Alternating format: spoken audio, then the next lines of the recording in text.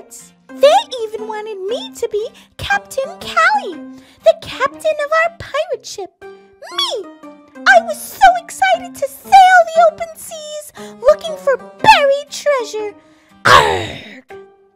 Things were going swimmingly until Jonas and Leela decided to disagree about what we should do next. Oh, no. Jonas thought we should man the sails, and Leela thought we should swab the deck.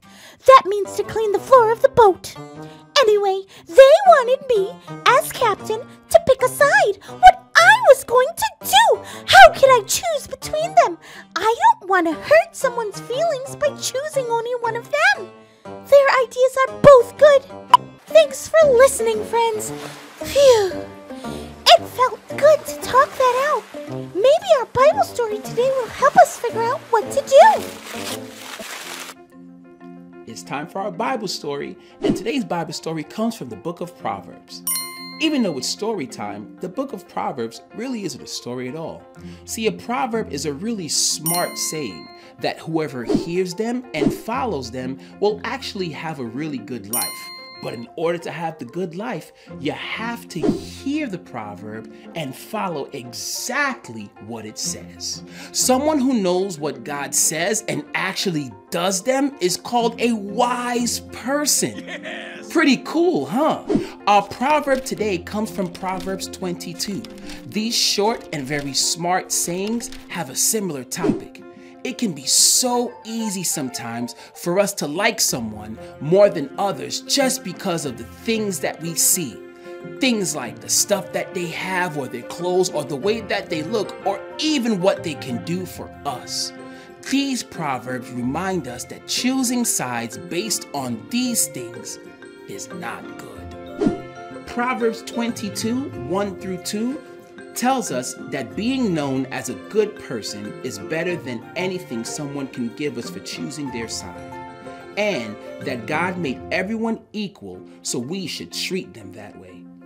Proverbs 22, 8 through 9 tells us that being unfair will only lead to bad things, while being fair will lead to good things.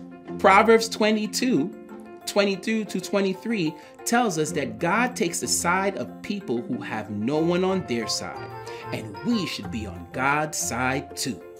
That's good stuff, huh? Don't you feel wise? Remember, these proverbs only work if we go out and do them. So go out and practice them, and remember, it is more important to be fair and do the right thing than to choose sides. In fact, whenever you have to make a decision that might make somebody feel hurt or sad, I want you to take a deep breath and repeat after me. I can be wise by not choosing sides. Wow, friends, that was awesome. If I wanted to be a good captain of this pirate ship, it doesn't mean just picking a side. It means obeying God and doing what's right.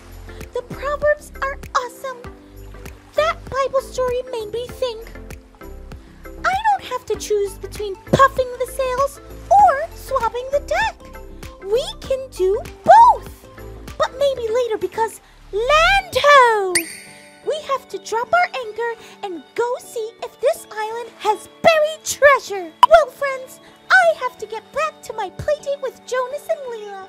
But I hope you learned as much as I did today.